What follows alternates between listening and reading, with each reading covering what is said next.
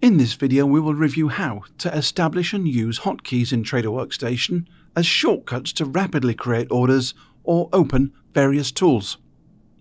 Time is valuable when placing trades, so reducing the time it takes to perform certain actions by creating shortcuts can come in handy. Hotkeys are created and managed within Global Configuration. The list of possible actions is at the top of the pane, and already configured hotkeys are located at the bottom. To edit a pre-existing shortcut, click to highlight the shortcut, then select Configure or select Delete to remove the shortcut entirely. To create a shortcut from scratch, first select the desired command from the list of possible actions at the top. In order to view the complete list of possibilities, click the box next to Show Hidden Actions in the top right-hand corner. The actions are grouped into categories such as Create Orders, Modify or Transmit Orders, or Analysis. You can also use the search bar at the top to search for commands based on keywords. We will now create a shortcut to quickly close 50% of my positions. From the list of possible actions, select Close Portion of Positions, and then click Create Shortcut. A new window will open to record my keystrokes associated with the shortcut and enter any applicable customizations to the command.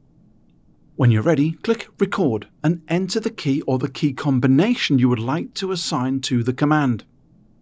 You may use any individual key or combine the Shift or Control key with one of the 26 keyboard letters. In this scenario, I will use Shift and the letter C. Then I'll use the Customization section to specify that I would like this command to close 50% of my positions.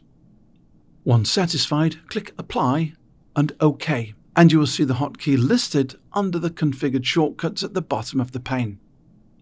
Hotkeys are effective immediately once created, so there is no need to restart TWS to begin using the shortcuts.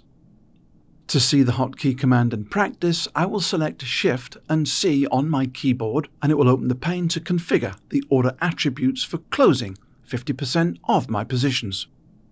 Choose all asset classes or a specific one, as well as all positions or just long or short, and order type. In this example, I will use market orders. Once satisfied, select OK, and another warning will be displayed asking if you are sure you would like to proceed, and if so, click Proceed. You will also receive a message indicating that you will not receive warnings for orders that exceed your precautionary settings. If you would still like to proceed with closing the positions, you may click Yes. If you do not want to receive this message in the future, you can check the box next to Don't show this message again before clicking Yes to proceed. You will see the transmitted and executed orders reflected in your activity panel. In addition to global hotkeys, hotkeys can be configured for specific trading or information tools in TWS, such as ChartTrader or OptionTrader. To create tool-specific hotkeys, select the tool in the drop-down in the right side of the pane, then click Go. You will be redirected to the Global Configuration page for creating hotkeys for the desired tool. These hotkeys will only work within the specific tool they were configured for.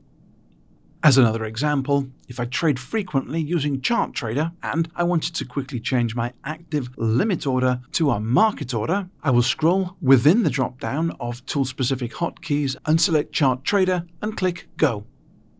After being redirected to the specific Global Configuration page, I will select the command for Change Order to Market from the list and click Create Shortcut.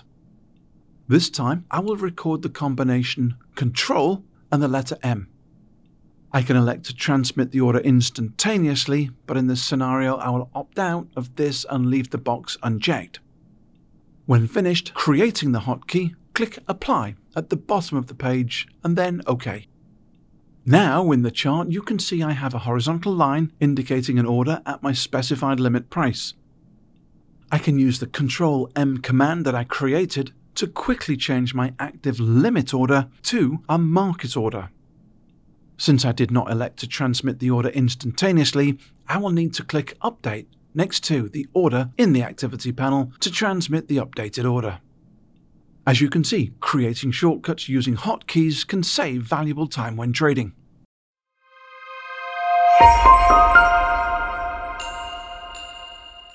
Thanks for watching, and if you know someone who'll benefit from watching this video, don't forget to share using the buttons on your screen.